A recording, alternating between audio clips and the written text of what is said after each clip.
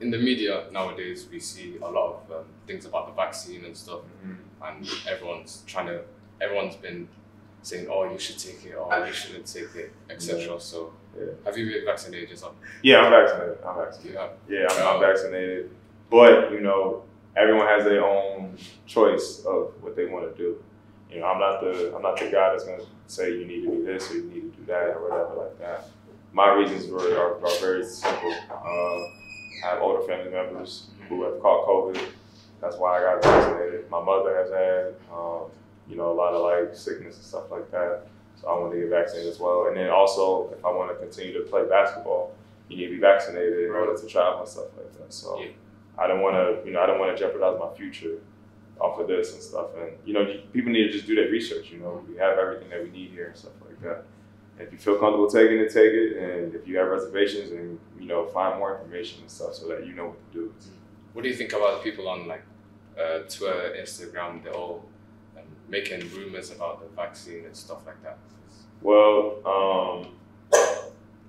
I want to be responsible here because, you know, if it's mainly Black people that we're talking about, you know, in the history, you know, obviously the government hasn't been so on our side and stuff. So I understand as a black person why people have reservations and stuff, but you know, people shouldn't be throwing out, you know, just random, massive, crazy notions or theories and stuff like that. Which is why I always say do your research, you know what I mean? Because science is science, you know what I mean, no matter what. And if you feel comfortable, then take it, you know what I mean? But you know, to our community, just be responsible. That's the main thing. Don't be out here, you know, doing dumb stuff. Are you vaccinated, or if not, have you considered it? I'm currently not vaccinated. I just haven't done my research enough on the vaccines that are out there.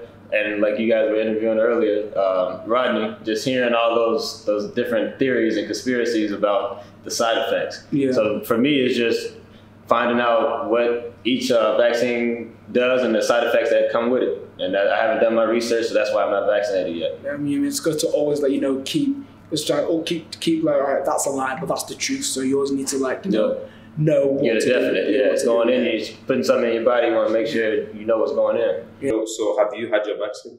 I have not had my vaccine, no. Yeah? Do you have a reason why? No, I didn't have it originally just because I wanted to see, because there was 3 released. I was like, well, I don't know which one's the best. Let me see which one wins the long run. But then in August, I had COVID. I think it was the Delta variant. I was really sick. You know, I was in bed for a week, 10 days. Didn't eat really much food. It's lethargic, tired, really bad chest cough, a lot of pain when I was breathing. Wow. So that was 10, 11 days of that. And then I got better slowly, but for a while I still had the tightness in my chest. So now I haven't rushed to it just because I have the antibodies from having it. Yep. But, you know, I do plan on soon getting vaccinated. Beautiful, 100%, because the same. Guys, COVID is real. Yeah. You heard it from the man himself. I had COVID, I had no pain, like nothing at all. I was just isolated for 10 days. That was the longest